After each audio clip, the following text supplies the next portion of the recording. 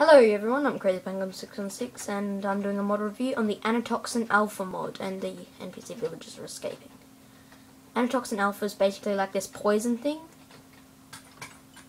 It makes like a collecting EXP mod EXP sound, and the green gases is expanding and killing them. Is there anyone? Oh, there's the guy still in there.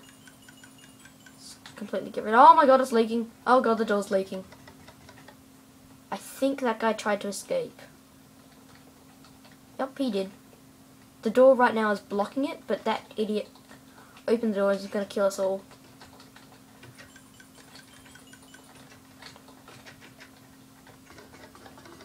So now the entire thing is going to be filled up with anatoxin. You can see all the green gases completely absorbing the entire thing. If I were to open this, I'm now poisoned. No, you can't see it. Let's just open this and get in before I die. There you go. And I can just give myself some more anatoxin and just go on a throwing.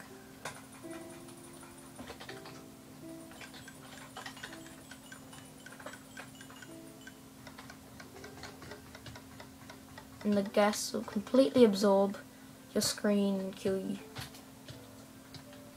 Like that.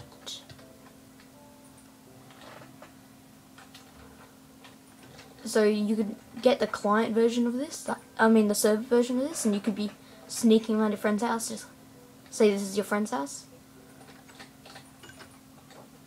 Throw it, then leave. And then the entire place covered.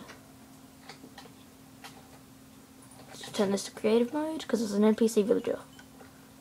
This mod's pretty simple and the particles are just poison particles.